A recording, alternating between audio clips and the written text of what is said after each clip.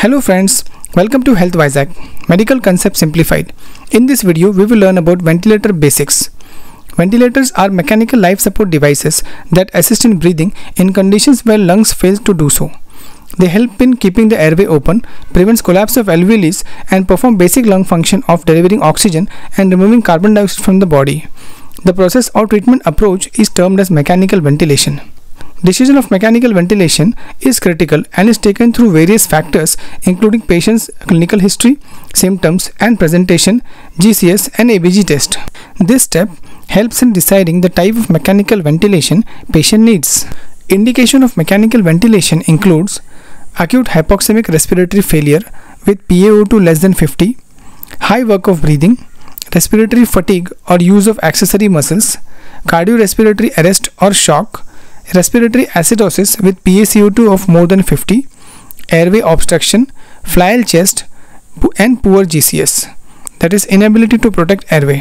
One of the most important indications for mechanical ventilation is respiratory failure. If you want to know more about respiratory failure, please click on the I button at the right top corner of the screen or click the link given in the description box. Mechanical ventilation is generally of two types, that is invasive and non-invasive ventilation. In invasive ventilation, patient is connected to ventilator through endotracheal tube or tracheostomy tube. Endotracheal intubation is putting an artificial tube in trachea via mouth, whereas tracheostomy is putting a tube in trachea through an artificial opening created in the neck. Non-invasive ventilation is done either via ventilators or BiPAP or CPAP machines. This is done via vented or non-vented face mask in awake patients with spontaneous breathing or via endotracheal tube or tracheostomy tube in patients where weaning is attempted. Invasive mode of ventilation is further subdivided into following categories: assist or control mode, dual mode, SIMV mode or synchronized intermittent mandatory ventilation, support mode, and some machines have specific advanced modes. Assist or control mode comprises of volume control ventilation and pressure control ventilation. Dual mode comprises of pressure regulated volume control. SIMV mode comprises of volume control plus pressure support mode, pressure control plus pressure support mode, and pressure regulated volume control plus pressure support mode.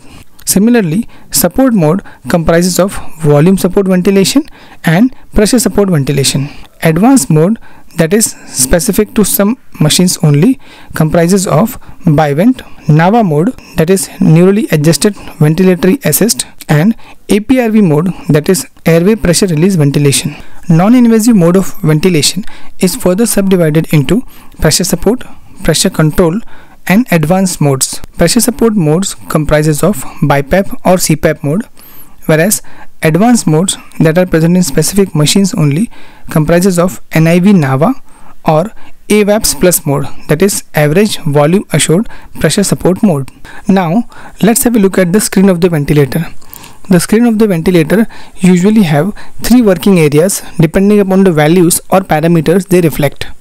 First is the settings area where we enter the values that we decide for the patient. Second is the patient area where we can see the values or parameters generated by the patient or the values that patient is actually getting. And third is the waveform area. Apart from this, the top of the screen shows us the active mode of ventilation and any alarms triggered by the ventilator. Now let's have a look at some of the basic terminologies that we use or we see on the ventilator. First is VT or the tidal volume. Tidal volume is the volume of air delivered per breath by the ventilator. It is usually set in the range of 6 to 8 ml per kg of idle body weight of the patient. Next is frequency. Frequency is the number of breaths delivered per minute by the ventilator.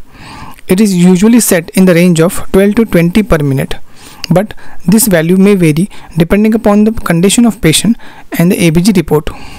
Next is PEEP or positive end expiratory pressure, which is a small end expiratory pressure which helps to prevent the alveolar collapse.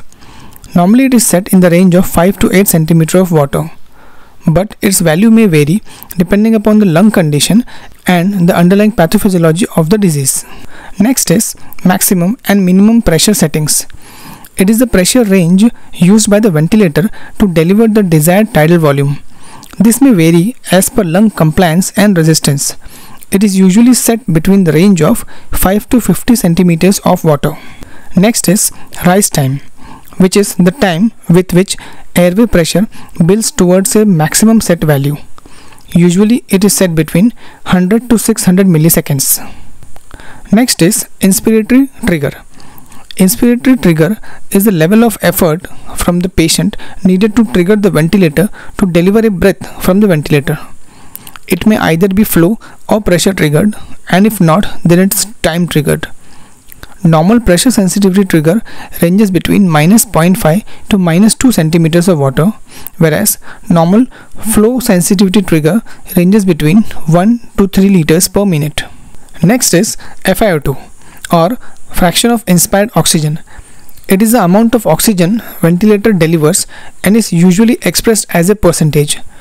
It is usually started with 100% and gradually tapered to 40% or room air depending upon the clinical condition of the patient and the ABG test. Next is IE ratio, or inspiratory is to expiratory time ratio.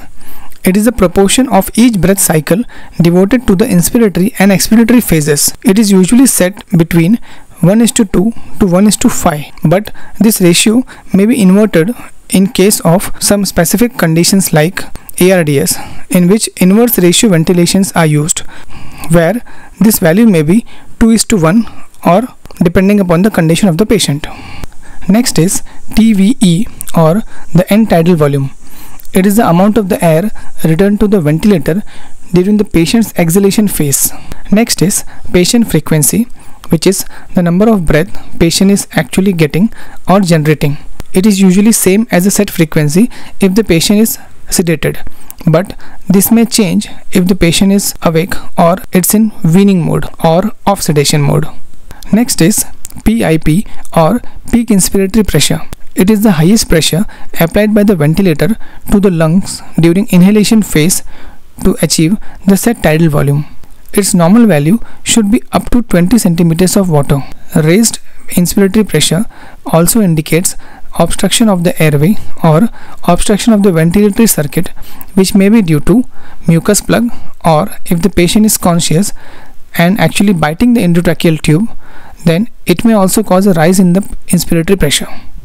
Next is MV, or minute ventilation, which is the sum of tidal volume and respiratory rate.